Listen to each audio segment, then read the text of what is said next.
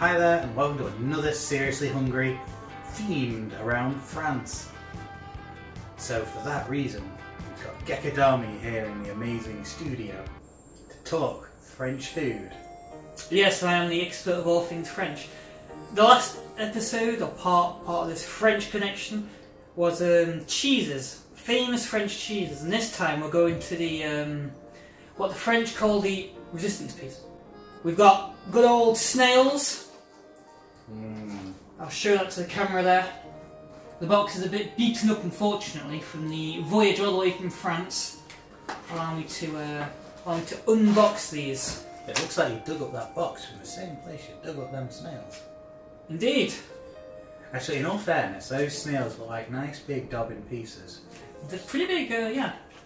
They're pretty big pieces of snail, aren't they? You can see the green side there. It kind of looks like they've already treated those snails with some kind of cream, buttery stuff there. Apparently you have, yeah. That is indeed the case. These are pre-buttered. We're going to be eating these like this. So generally in France, I mean you can eat them like this obviously, but you know they can be also be incorporated into a recipe.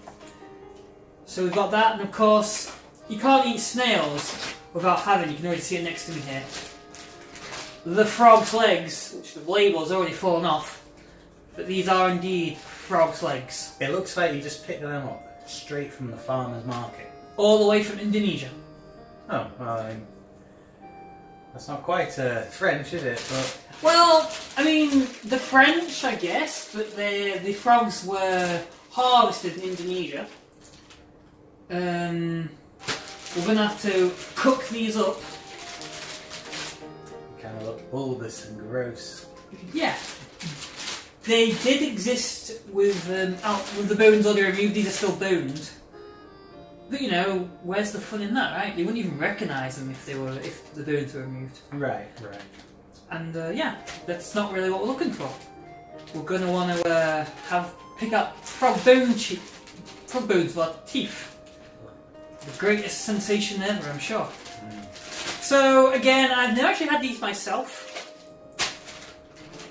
Let's move over to the serious kitchen to get some cooking done. So it's not really much to see. You can see the legs though. You can see the leggishness there. It's pretty horrible, muscly legs. Won't be chewing. So I guess yeah, just bung it down. One more. One more for the second one of us. Let's see. Pick a quality one. Nice pair of legs. Are you a leg man or breast man? Time to find out. But whilst that's cooking, we're going to move on down to the oven. Got a tray here. Put a few of these snails on. How many? That's a good question. Let's just put the 2 on because, you know. 1, 2. 1 each, right? 1 each. Can't waste food. There are children in Africa who don't have frogs, legs and snails. Alright, so this oven's been preheated. It's gone with about 175. What is the sign these are actually done? Yes. So let's give them a poke. It's kind of sticking. Oh, I'm getting sprayed in oil. That's alright. So apparently, I have to kind of cook these until both sides are done. They're kind of still stuck together. I kind of assume these will open up. I guess. You know, Depends how the muscles are formed, I guess. Let's see if it's that side looks more or less done to me. They look very chicken. Yeah. Ooh, although you can kind of see that froggish texture.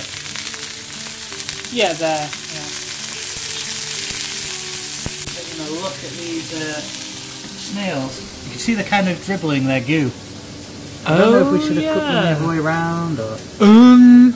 You can't quite see it on the camera, but yeah, there you go. That looks like a bit of a mistake, doesn't it? Yeah. We'll come back to this and see how things have gone. Alright, our French delicacies have been all cooked up. We've given the snails 10 minutes in the oven at a fairly medium heat, 170 degrees. And we've given the frog's legs about 12 minutes on the frying pan at level 4, so a fairly medium high. Alright, Francois. So, my eyes are stinging from that cooking. So here they are, these amazing, you can see the frog's legs there are very frog-leggy. Show it to the camera. Looks like a good old barbecued favourite. It looks like, I'm guessing that the legs are bent around the wrong way, because I don't quite know what this part here is. It must be the inside the body, normally. I mean, otherwise this frog was very well endowed. Well, we'll get on with eating them first, I think. Yeah, you want a pair of legs? Well, I don't want a pair of legs, but... You're going to have a pair of legs anyway, right? So I'll put this plate down. Take my legs.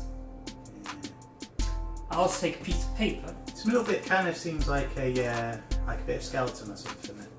It's hard, isn't it? Yeah, it's like a handle, a natural handle, which is cool, I guess.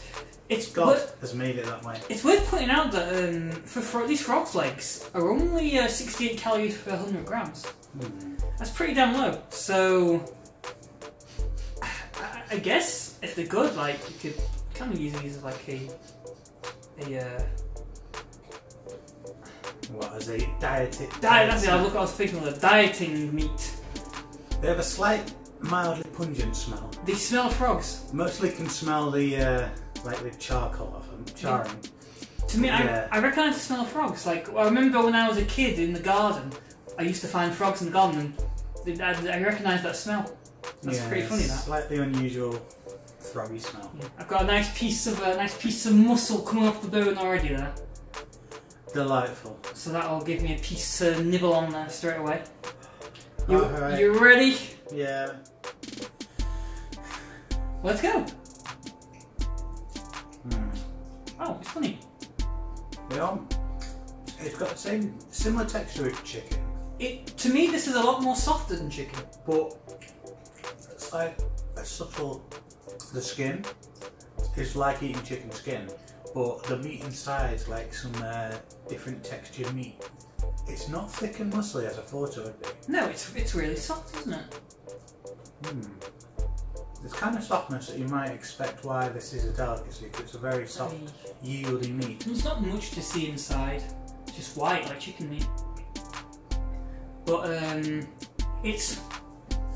I wouldn't say it's the most tastiest thing, but there's not much flavour. Again, I can kind of, like, as it was one of the cases of one of the cheeses, I can kind of recognise the smell and the taste. It's kind of a cliche to say that every meat tastes like chicken. It doesn't quite taste like chicken, but it reminds me a bit of chicken. It's like a less superior version of chicken. Yeah, I'd say it's a less superior version of chicken, but I like the texture. I really do like that texture of it. You could do a lot with this texture, yeah. Because I'm actually not a fan of chicken. I think chicken's too tough generally. Like, it has, for me, the only type of chicken I really like is like chicken nuggets. I reckon with the right sauce, this could be particularly good. Yeah, it's worth pointing out that we specifically cut these without any seasoning. Normally you would, of course, add seasoning. I mean, besides the grease, of course. Yeah, I think with the right seasoning or sauce, this could be really good, because the texture is... The more I kind of eat this, the more I like that texture. Are you disappointed it's not springy? I know. Got that all wrong, didn't I? Billy Frog's anatomy is very different from that of, say, a horse.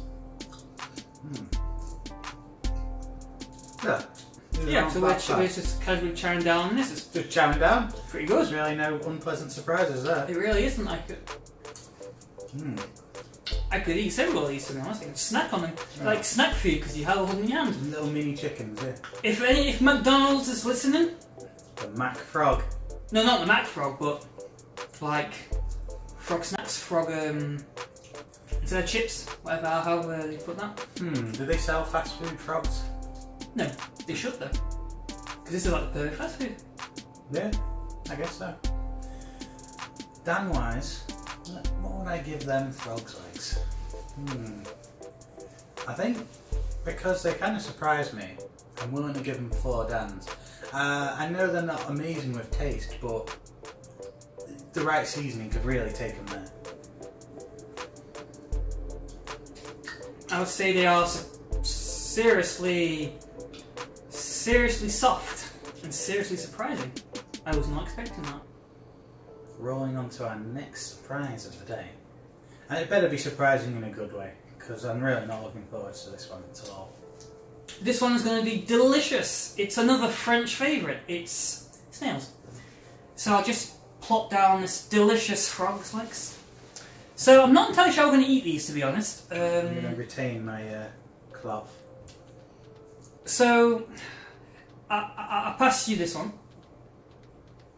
It's bigger. And I'll kind of try and show this off. So what I can gather is that you have kind of a seasoning on top. There's like butter and then there's like a green seasoning. And then underneath, inside that, there is like the actual snail itself, which is like brown. Normally there's a special fork for eating this. So you can't crack open the shell? I mean, of course you can, right? You can try. It seems pretty tough to me. It's pretty damn tough though, yeah. I'm going to have to kind of fish it out with a fork so I can pass you your fishing tool there. So, smelling this, the seasoning is very pleasant. Very green smelling. Yeah, the seasoning's clearly some kind of herb. So like garlic smell. Yeah. Melted in garlic. I think it must be garlic actually. It must be garlic and butter. So I'm wondering if you can just, because I've seen it done in a cartoon, then try to drink it out of the shell. That was oysters probably, not snails. I guess you could try them. If it isn't piping hot. It's pretty hot. Let me drink a little bit of this seasoning goop.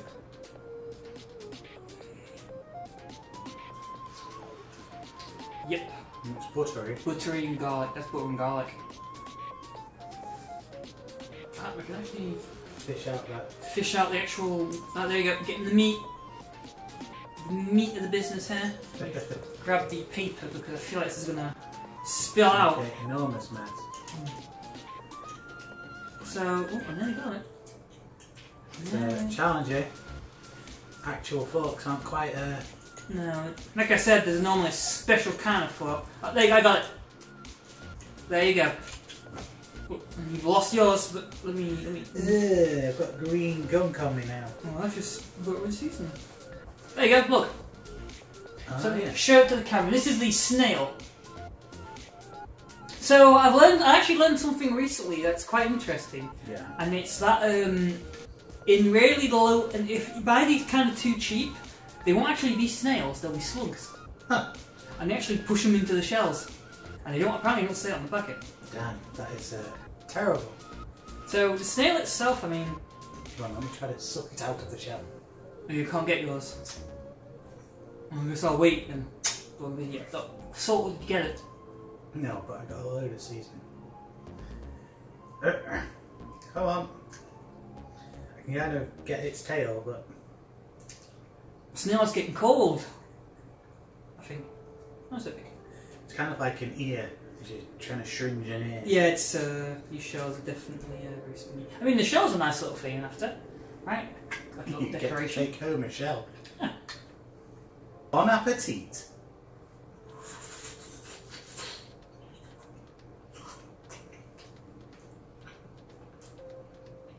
Oh, that is particularly pleasant. I don't care much for the texture. I like the texture of that. It's really soft and gooey. Yeah. I don't like that. It's very familiar to me. I can't quite put my finger on what that tastes I like. think it's the seasoning. I really like that. Well, there you go. Surprising. Clearly the French know what they're doing. That is clearly the case. I'm not too impressed by it. If you had a load of them and the right fork, I think you could really chow down on that. Look, we have more of them. You can chow down later on. Well, I mean, I'm not really going to chow down on them. Oh. I was really surprised by them. I think, with all those herbs and spices, it was really tasty and a really nice, rich texture to it. Probably going to give that the full 5 Dans. That was pretty good. I'm going to say seriously seasoned, because otherwise I'd have to say seriously bland again. Well, but seriously seasoned. There's no impressing you. Because to me, the seasoning came through more than anything else. I think they did that for a reason, maybe. Maybe. So, those cooked items are the only things we have on the show today. Got a few more French items Well, over here. France is known for 3 things: frog legs, snails, and little puppy tails. Have you ever eaten dog before? Is that an actual dog's tail? A little puppy tail? No, it's not. This is a dried sausage.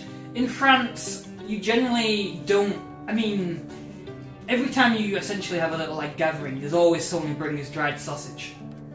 And this is some now. I've had dried sausage before. I like dried sausage. There's essentially all types of flavours. It's always pork in some form with something else.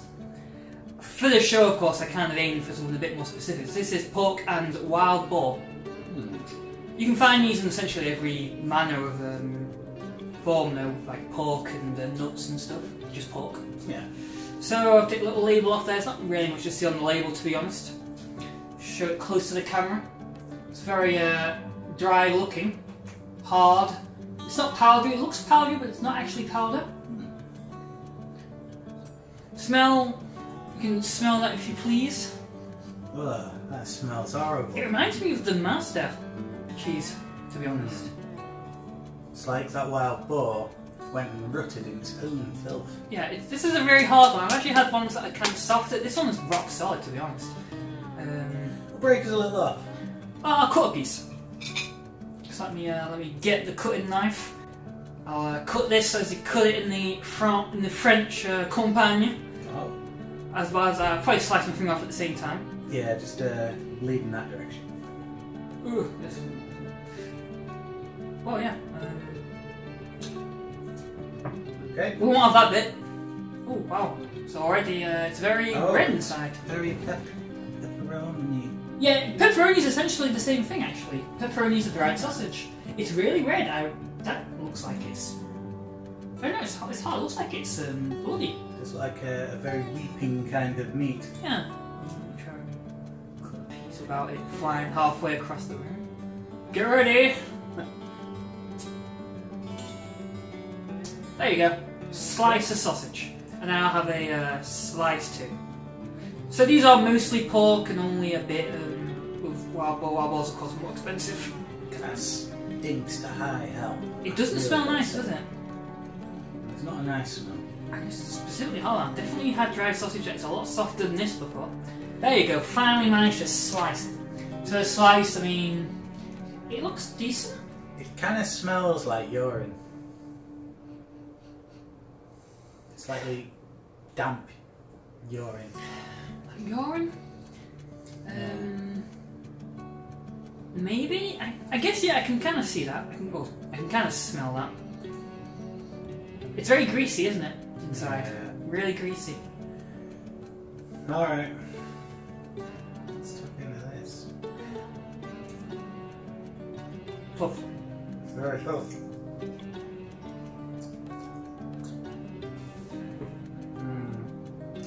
Very oily. Yeah. Is it supposed to be eaten just raw then, like this? Yep. Or do you make it on a sandwich? This type you generally wouldn't put in a sandwich because of how tough it is.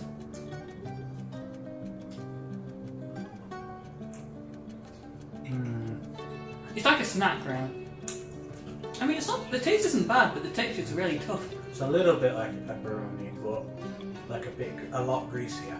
Yeah. And it smells, and you get a faint taste of that smell as well, which, unlike the cheese before, it's really not shining through to me. No, that is. I mean, to me, the only real downside is the fact that it's so hard. Because the taste isn't bad in my opinion. It's okay. It's a bit. It doesn't blow me away. Yeah, it's kind of inducing my gag reflex mildly. Really? Yeah. Oh, that's so interesting. Because me. The texture is just. I think the texture's doing it a lot. The weird hard bits. Oh yeah. Wow. Yeah, not a fan of that one. No, I think the real upside is that for a second, Dan actually thought this was a dog's tail. Yeah, it's true. Especially with that little bit dangling up. Yeah, that was the collar. Well, because there's a nice, very subtle, there is a nice sort of hue to that taste. And bits of the texture kind of remind me of pepperoni. I'm going to give that 2 Dans. the weakest score I've given thus far in this French episode. Oh, yeah. I'll say that was seriously jaw-breaking because of the toughness. It's nice. The taste isn't bad, but yeah, I have had ones, like I've said, that are a lot softer. So the last thing, let's move away from dinner and let's have a bit of dessert. Oh, yeah, chase us down with a nice bit of dessert. So these are nougat au miel. So these with an orange filling. Maybe the most Alsace is actually where pretzels were made originally, but they also kind of a speciality in gingerbread. And this is something I've never actually had myself before in terms of gingerbread. So this will have. Seems very thick for gingerbread. Yeah, like I said, apparently it's just made from the base of it. It's also very soft if you feel. Oh, okay. There's essentially two gingerbreads as far as I'm aware. There's like the soft and hard gingerbread. In England, you generally find hard gingerbread. Yeah. France, though, gingerbread is more like a cake. Ah. Wow, I look forward to a cake.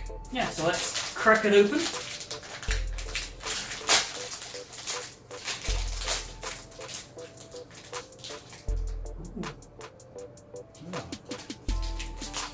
got a nice big look to it. There's a weird hole in the top. I guess that's why they put the orange filling in. Ah, yes. So they've injected the filling. Kind of say the slightest hint of the orange. I like the baked smell of this actually. Yeah, it's also got. It's worth pointing out that it has sugar glazing on it. This feels and smells like it's going to be very good. It does, yeah. It does. Yeah. Promises a lot. Yeah. Closer look at that. Because it's got that filling, I'm going to rip this open. Yeah. Oh yeah, look at that. Huh. It's a generous dollop of yeah, of orange. Of oranginess. Orange jam. You can definitely see the gingerbread though. Yeah. Alright. Finally, something I look forward to. Well, you like most of the stuff today. I did, but I didn't look forward to it. Oh, yeah, good point. Oh. That's very sugary. An interesting glazing of sugar at the top. I really like the gingerbread hit. Yeah, the gingerbread is strong, isn't it? And the orange really goes with the gingerbread. This is great. Gotta get a bit of orange myself because I kind of cracked it open in a way that all the orange was on one side, not the other. The icing just melts in your mouth around the rest of it. Just disintegrates. This is a great cake. It's really good. Now, if you want to pick these up, you have to as well, that's. Right, they're made regionally. They are made, handmade actually, by a company I believe called Lips, which is based, where does it say now? Lips in Gerswiller. So I don't think they ship anywhere else or other than outside of Alsace. And despite being made fresh, they've kept well because you've carried them around for like a week or so now, and, and they're still really good. Yeah, they were great. 5 dans again. 2 5 dans in this one episode. That's some amazing going. What can you say? What can you say? The French make good cooking. French seem to know their stuff. I would say that was seriously gingerbread, which makes no sense, but it was seriously good. It was serious anyway. And so what we kind of learned over the last 2 French episodes, this one and the previous one with the cheeses, is that the French really are no pushovers. They make great food. Even the weird stuff that you're not too sure about, you should venture out and try it, because the French know what they're doing. Apparently so, yeah. I could actually eat another pair of frog legs, to be honest. Yeah, the frog legs were good, snails were good, cake things were good. I mean, that sausage probably wasn't, but maybe that was German. But that's some good food overall. So, thank you once again for all those delicious foods. It was my pleasure. A gourmet session there. And that brings us to the end of another Seriously Hungry. Hope you enjoyed the show. Alright, we'll see you guys next time. See you on the flip side. Finally, here I am in Paris, thanks to good old Geckodami's advice. I know just what treat to have. Bon appetit!